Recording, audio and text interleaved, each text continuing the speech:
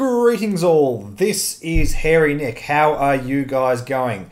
Today we are looking down onto my desk because I want to show off some stuff.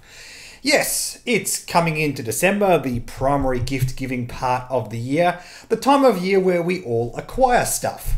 And I've wanted to make more videos in general talking about stuff because I like stuff.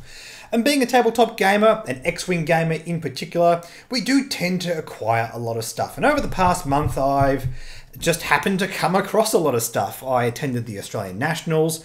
I had a few things sent in by a few different viewers. And yeah, just got a lot of different things I want to show off. FFG are pretty good when it comes to tournament support. We have these guys that came in the X-Wing 2nd edition launch party. This was one of the prizes that came out just before 2nd edition. It's pretty good stuff. They've gotten a lot better in the past year, I reckon, with this kind of stuff. But you can argue that they could be doing more. Indeed, the community as a whole does seem to like this kind of thing, and as a result, there's been a lot of members within the community who have made their own alternate art cards and tokens and all that kind of thing. It really is testament to how cool this community is. So while this kind of stuff is great, and I do want to make this video for two reasons. One, to just show off these things and go, hey, look at the cool things I have, guys. But I also want to give a shout out to all the members of the community that do go above and beyond and make these items for us to enjoy as some extra tournament flavor. So I'll put those above there. First of all, I'm going to show something that a patron sent in, Mr. Pasquilis, on the patron Discord. He actually lives here in Melbourne and was actually able to hand these to me in person. Now, not this tray, this is my dice tray, but these tokens right here. These are being sold under the brand name of Proioxis. I hope I pronounced that correctly. And you can click the link below to see the Facebook page for that. Selling for $1.50 each, or $100 for a pack of 73, which is what you're seeing in front of you. That's all Australian prices as well, so get in contact via the Facebook page if you'd like to pick some of these up. But yes, essentially these are X-Wing tokens, and it would just be jolly good if my camera decided to focus. There we go, there's a cloak token there for you. So this is very similar to the tabletop tokens I got made, except that this is not glass. This is actually like a softer plastic. It is a tiny bit sticky, as we can see here. It's a tad susceptible to getting dust and stuff on it. That's going to wash off pretty easily though. All in all, these have actually survived quite well because the day I picked these up was a hot summer's eve here in Australia. So they were actually sitting in my car while I was at work, and they actually fared alright. A few of them did stick together, but when I got them home, they just unstuck, and all that's fine. Also, being plastic and not glass means they are a lot lighter and a lot more durable as a result. I have a whole bunch of those tabletop tokens that are made of glass, and I'm very, very careful with those. I actually have a separate bag for these. These guys just here, I would be happy throwing around, chucking about in a bag, and I wouldn't worry about them too much, to be honest. These feel nice and durable. Plus, unlike the tabletop tokens who are metal on the back, let's get that to focus, these are double-sided, which is a nice little bonus, I think. Very relevant for 2nd edition, that is for sure. Not a lot we can do with single-sided tokens in terms of shield, and we've got a force token here as well. There we go. Only real criticism I have of these is it seems like they were printed with a computer, and as such the colors are not very bright or vivid. I mean, they're good, but I look at this pink or maybe this blue, or actually specifically this red on the back, and I think that could be a little bit clearer, but it's only a minor complaint I have. I still think they are very clear. If we have a look at the resolution, I see how close I can bring it to my camera without it getting fuzzy. Yeah, it's about there. You can see it's very, very clear. I mean, even with the naked eye, I have to look really, really close to see the dots. So it is a nice high resolution and good in general. I've never been a huge fan of the cardboard tokens FFG put in their packs. I mean, look, they come with the expansions. We can't really expect acrylic for the prices they sell those at. So I'm always on the lookout for these sort of aftermarket things, and this is a pretty good option. Oh, one more thing. Talking about those FFG tokens, let me just find one. Let's get an FFG cardboard stress token. I know, 1st edition, utter sacrilege. Sorry, it's all I had near me. These actually sit sort of proud of the table because, as you can see, they're sort of curled. So picking them up is very, very easy. Flipping them over is very, very easy. Considering some of these tokens need to be flipped, that's excellent. These ones, it's very, very easy, especially if you've got fat fingers. I mean, mine aren't too fat. it's difficult to sort of grip it, and like flipping it over, oh no, like your fingers just graze over it lightly. Like these just are nice and simple. Because they're slightly elevated off the table, they actually grip really, really nicely. Again, a minor complaint of the FFG stuff, but a nice quality of life improvement that I like of these over the FFG tokens, and indeed most tokens in general. So Pasquilus, thank you for sending those in. Very, very nice. I dig those a lot. Again, have a look at my social media, guys. If we get any more developments on the availabilities of these, I will post those up. Okay, we have another item from one of our viewers. We had this sent in and given to me via Lockie of the Hell of a Pilot podcast. So Lockie, thank you so much for passing this on. Also, Michael Bird, thank you for giving this as well. They've got this little note here. We have a little pack of cards for both me and Justin. So Justin, if you're watching, mate, that's yours. Yeah, just some alt art cards from these guys over at East Coast Gamers, in case you guys are wondering about that. I'll put their card here on the screen for you guys to see. Jersey Shore X-Wing Community on Facebook, that's East Coast Gamers, nj.com for you guys, in case you want to find out where those guys are at. And these are alt art cards of Lando, Wedge, and Suntia.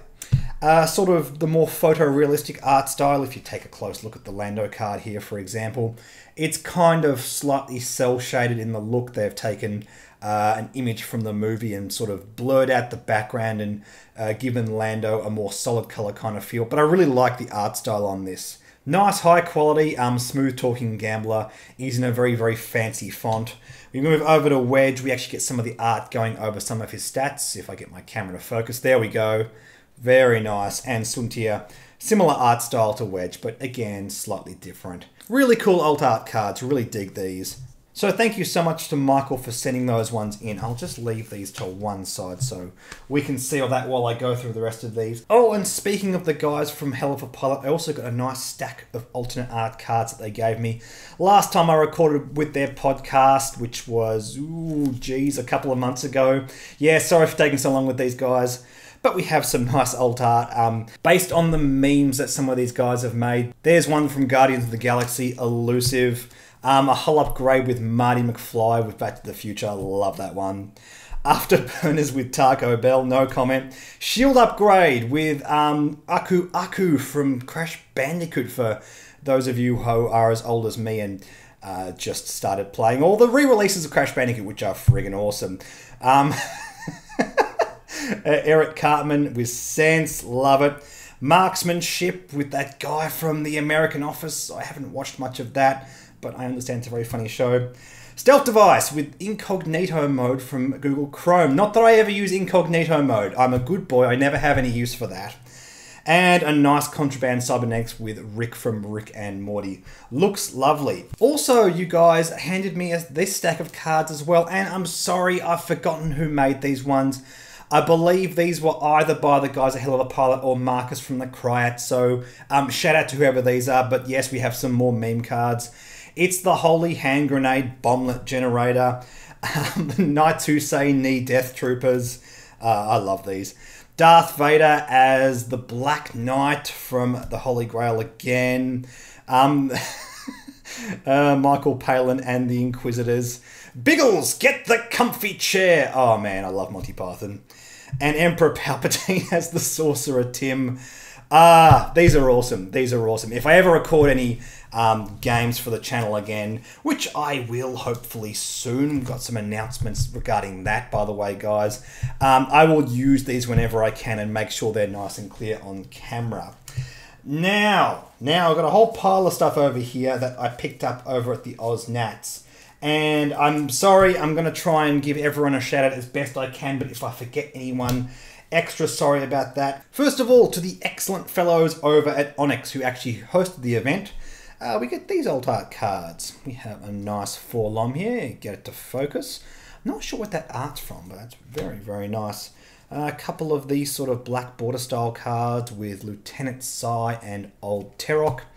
And a nice cartoonized version of Lando Calrissian. No idea where that art's from. That's really, really awesome. It's definitely based on the movie with his Sabak card. So, yeah, don't know about that. Now, one of my opponents at the Nationals handed this to me. And It's part of that club there. KOPR. I'm sorry, I'm really bad at memorizing these. But this guy had a whole stack of these poor cards. Look, if you happen to watch this video, please tell me in the comment section and I'll make sure that there is a pinned note down below. But he had one for most of the pilots. I had to have the Boba Fett one. In fact, I think my Boba Fett's actually sitting behind this. Yes, there it is. I actually used this during the tournament. Lovely, lovely. We have a few more cards here. We got a couple more cards here by the Onyx Squadron guys. Red Moose standing by. I'm not sure what that's referring to. But these are from some of the old Star Wars comics, and these are utterly gorgeous. This Boba Fett and this Predator. I saw this in the prize table. I had to have these, so love that. That's really, really awesome. We got a few cards here by the Australian Proioxis Squadron. A nice full art Boba Fett. A few more meme cards. Banana Pirate, the Grand Galactic Inquisitor. I'm not sure what that show is, actually. And Fen Rao with the story of Darth Plagueis the Wise, which is fitting. Sure, why not? Sounds fantastic. The Hall of Heroes, the shop who sponsored the Australian Nationals, actually had these as participation prizes, which are awesome. It's an alt art version of Kylo Ren, which is very fitting actually because FFG for these Nationals gave us first edition Kylo Ren alt art cards, which, who cares? They're not legal anymore. So, yeah. Hall of Heroes, based up in Campbelltown in New South Wales. In case any of you guys are based around there and haven't checked them out, you should. Nice bunch of guys. I have this copy of Fen Rao, and I have no idea who gave it to me. Again, a lot of people at the tournament. Just a heads up, if you are the kind of person that wants to make stuff like this, just put your club logo on the back. That makes sure. We have allwings.com on the back here. I'll have a quick research while I'm doing my editing and post a link down below. Oh, also, one more thing from the Proioxis. This is a very, very interesting initiative that they have put forward. Skill is transitive. Hang on, I've got to do it like the Star Wars thing. Keep this card in your wallet. Whenever you play X-Wing, if you lose a game that has stakes, give half of your cards to the winner, rounding up. When you first get this card, sign the back. Compete to see who gets the most cards by Worlds 2019. So yes, a really, really cool idea and a cool initiative. Trying to see how far and wide these cards can go. Now, Josh, if you're watching, mate, sorry. Yours is actually the only card I have. A fellow Victorian who I did happen to beat in the Nationals. I actually gave away all the cards with Hairy Nick on them, so if anyone out there has them, feel free to send me pictures of them. Oh, and a packet of World Championship sleeves. These are official participation things that FFG give out at the World Championships. So a nice little pickup. Being Australian, it's very difficult to participate in those, so not bad. FFG sleeves are pretty average overall, but you don't really need good quality sleeves for X-Wing and other games like that. It's really more the TCGs that require that kind of thing, so not bad, not bad. A nice haul. Oh, also stickers. God, I keep putting things down and having a look sideways and saying, oh, I've got all this extra stuff. Yeah, the guys over at Onyx provided these as well. I have no idea what I'm going to put them on.